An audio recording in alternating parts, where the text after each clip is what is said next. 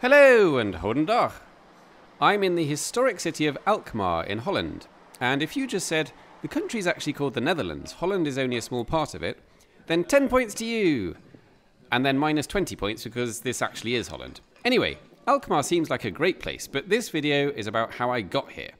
By crossing the sea on a bus.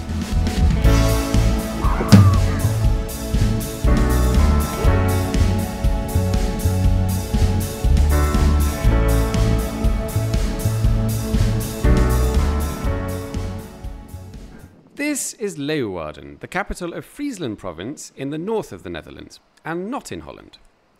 You can catch many buses from this bus station, but only one of them drives 32 kilometres across a sea. So we're going to get that one. And just to recap, this bus is going from here, Leeuwarden, to here, Alkmaar, via here, the sea. A one-way ticket costs €20, but I've shelled out an extra €1 for a day ticket, so that I can get off and back on again. About 30 minutes into the journey, there's surprising news for Swiss passengers, as we turn off at the Dutch seaside village of Zurich. This is the last stop before we cross the sea, and in most countries that would mean the bus now drives onto a ferry. But this is the Netherlands, so instead, the road just carries straight on across the water. This isn't a bridge, they literally just built a motorway in the sea.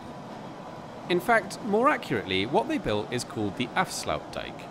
In English that translates as the shut-off dike, and it's basically an extremely long dam that separates and shuts off the bay on the left from the North Sea on the right, behind that grassy bank.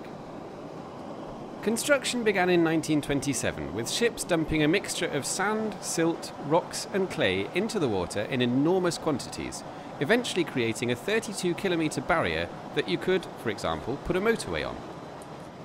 The idea was that if you shut off the bay, you could drain it and lower the level of the water. Why would you want to do that? Well, the productivity, shall we say, of Dutch people had been increasing, and now there were lots of little Dutch people, and the population was getting bigger. Normally this would mean cramming more people into the same space, but a Dutch politician called Cornelis Lely came up with a brilliant idea. Why don't we make more space?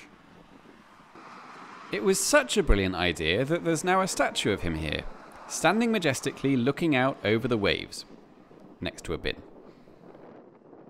So here's how it worked. Since much of the bay was very shallow, you only needed to drop the water level by a few meters to create a whole load of new land for housing and farming. These three huge areas, including all the cities and villages that stand on them now, didn't exist before the Afsluitdijk. They're what's called polders. The Dutch had been draining lakes and creating polders for years. This was just the same thing on a much bigger scale. The project took 6 years to complete, with between 4,000 and 5,000 people working on it every day. And here, in the middle of the dike, there's a monument to the workers, marking the spot where they closed off the final gap. But more interestingly for me right now, there's also a little cafe here which serves Frisian specialities such as slagers gehaktbal with pindasaus and frietjes. Well, I'm sold. And I'm pretty sure I burned off most of the calories straight afterwards by climbing the observation tower and hauling this door open. Up here you can see the almost surreal sight of the motorway stretching into nothingness in both directions. And it gives you a sense of what an incredible piece of engineering this really is. It is, however, an 80-year-old piece of engineering now, and like many 80-year-olds, it's in danger of becoming a little bit leaky. A 4-year programme of reinforcement has begun, which will replace the outer cladding of the dike, while widening the body and raising it by 2 meters.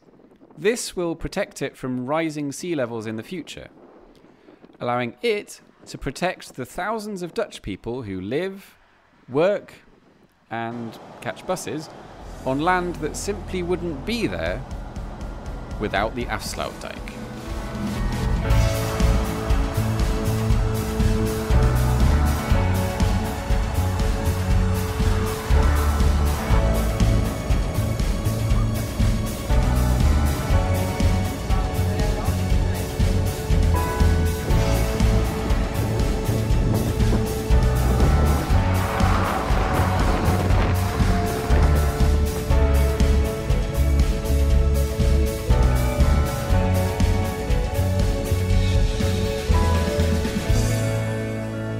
Thanks for watching. If you enjoyed the video, please do whack a like on it or leave a comment. Subscribe to the channel if you're new around here, and I will see you soon.